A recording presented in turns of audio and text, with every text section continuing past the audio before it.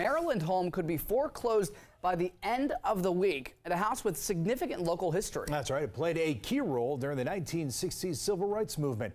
DC News Now's Dave Laval tells us why Freedom House may soon be just a memory. 430 Law Street in Aberdeen, better known as Freedom House. This is where the Freedom Riders gathered in the summer of '64 to discuss ways to desegregate the South. Janice Grant knows all about it. She lived it. Janice Grant has fond memories of Freedom House, which has stood since 1960. The land it stands on has been in Grant's family for generations, but she could lose all of it in foreclosure due to back taxes. It would be extremely difficult because it's civil rights, it's history, American history. The Freedom Riders met at Freedom House to plan voter registration drives in the South, especially Mississippi.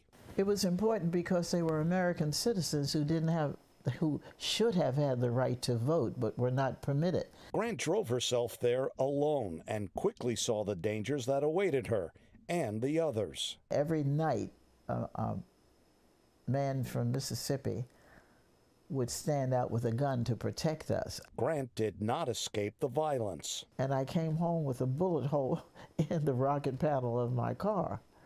But I outran the Klan. Can you imagine that? While Grant survived, not all the Freedom Riders did. It really hurts because they were friends and I loved them. Grant recalls Mickey Schwerner, James Chaney, and Andrew Goodman. The Klan, including law enforcement officers, killed the three men June 21st, 1964, hours after they left a black church that had been firebombed near Philadelphia, Mississippi. We were to call in at 4 o'clock every day to let them know we were safe.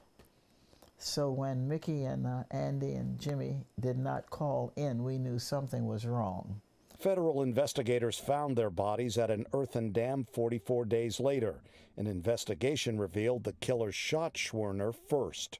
2 different people shot Andy, but they chained, and I don't tell you that, they chained Jimmy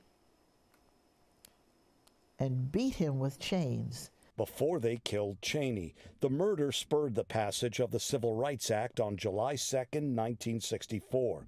The law created as a result of a meeting in the home of Janice Grant. She is now fighting to save from foreclosure. In Aberdeen, Maryland, Dave Laval, DC News Now.